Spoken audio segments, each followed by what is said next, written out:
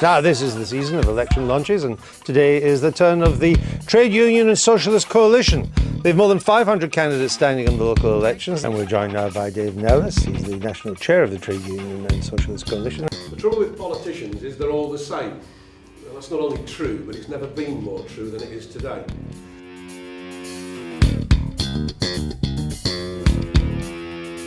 Labour says it will be tough on welfare, tougher than the Tories. Then the Tories say they're going to hire Tony Blair's NHS advisor in order to carry on Labour's policy of competition in the NHS. Then Labour says it'll match Tory cuts pound for pound, and UKIP says they'll cut £77 billion more. And they all prefer rescuing the bankers to building homes and guaranteeing jobs and decent incomes for young people. I mean, I've just finished working on a 0 hours contract and tried to organise my staff to try and fight them. Never policies for the millions, always looking after the millionaires. And that's because well over half the cabinet are millionaires, and you never hear UKIP's Nigel Farage criticise the bankers because he used to be one. What we need is a new opposition based on old socialist principles, rooted in the communities and the organisations of the working class, on our side, for the 99%, not the 1%. And we've got one. It's called the Trade Unionist and Socialist Coalition. It's a bit of a mouthful, so it's TUSC for short. TUSC was the idea of the late Bob Crow, who until his untimely death was the General Secretary of the Transport Union, the RMT. Bob co-founded TUSC 4 years ago because of a lack of an independent voice for working people. Bob didn't just decide that he was going to set up a political party. The RMT is a very democratic structure, and every year our annual general meeting has delegates from all around the country that are sent there from their branches to represent the wishes of the members. We're a very grassroots organisation, and it was the wish of that AGM that we set up an alternative party to fight for working people and trade unionists in this country, for we've been failed by the party that the RMT in its former incarnation, the NUR, National Union of Railmen, helped to establish over 100 years ago. Starting afresh isn't easy. It took the Labour Party quite a good few years to get going. TUSC is standing 560 candidates in 87 towns, cities and boroughs. 560 seats is the biggest left of Labour challenge for 60 years. 3/4 of our candidates are active trade unionists, including 50 from the RMT itself and almost 140 from Unite, the biggest trade union. Yeah, as I say, I'm a member of the RMT and very much support the project. The rest include anti-bedroom tax activists, anti-fracking activists, anti-cuts campaigners, and all are standing for TUSC. So why should you vote for TUSC?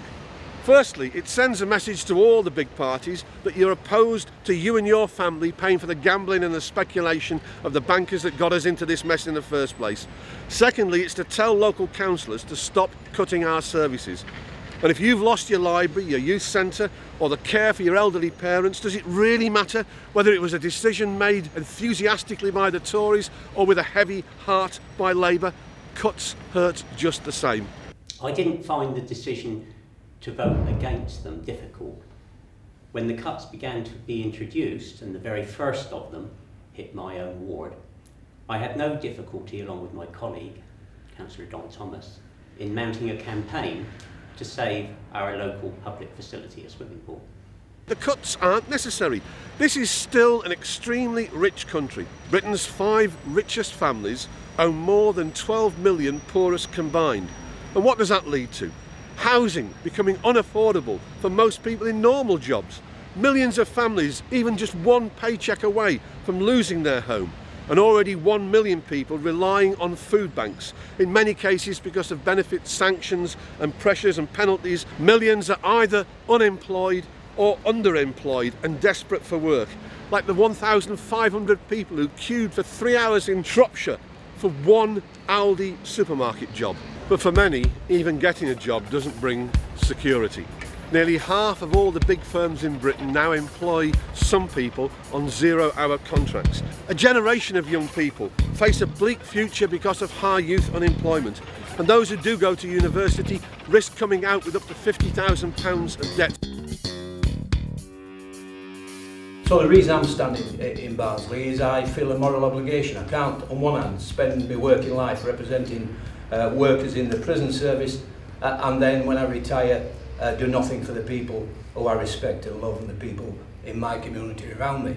I have to say this, if I didn't stand for TUSC, my grandchildren are 6 years old and 18 months old. As they grow up, I couldn't look them in the eye if I didn't try to do something against austerity. So what are we going to do about it? In a few days' time, you'll get the chance to vote for who runs your local council. The big establishment parties have an overlapping agenda wanting us to pay for the crisis triggered by the banks. It wasn't ordinary working people or our families that caused this crisis, it was the bankers and the system for the rich. They should pay, not us. So let's get better organised. If you're in one of the towns, cities or boroughs where we've got candidates, vote for TUSC on May the 22nd. If you're not, get in touch and help us build for the future. Next year, you could become one of the candidates really worth voting for. Can you send us a donation? Unions have given the Labour Party £1/3 of £1 billion over the last 30 years, and the unions and the left have less influence now than they did 100 years ago. Clause 4, gone. The promise of full employment, gone. The pledge for public ownership of gas, water and electricity, gone. A plan to narrow the gap between the rich and the rest, gone. Labour takes ordinary working people for granted. We don't and we won't. The Tories, Liberal Democrats, Labour and UKIP all offer a future of continued austerity for the majority, whilst the top 1% continue to get richer. But it doesn't have to be like this. There's over 120 billion uncollected in taxes every year, mainly from the super rich and from big business. There's plenty of money that could be invested in decent jobs, in social housing, in repairing the NHS and a whole wealth of other things that would massively improve our standard of living. And that's what makes us different. TUSC stands for a democratic socialist society to rationally plan our wealthy society in the interest of people, not of millionaires. That means putting the major companies and the banks that dominate the economy into democratic public ownership. Then production and services could be planned to meet the needs of all while still protecting the environment. I believe TUSC is a very, very important step in this country in order to give ordinary people a political voice. So, if you're angry about cutbacks to public services, if you're fed up with privatisation of the NHS and the fragmentation of education, if you're frustrated by the lack of decent, affordable housing, if you're enraged over zero-hour contracts and low-paid jobs, if you're disgusted with politicians who line their own pockets and help the richest 1% whilst doing nothing from the rest, then TUSC was formed for you. Where you can, please vote for TUSC on May the 22nd and join us in building a new voice for working class people. Thank you. We gotta take the power back!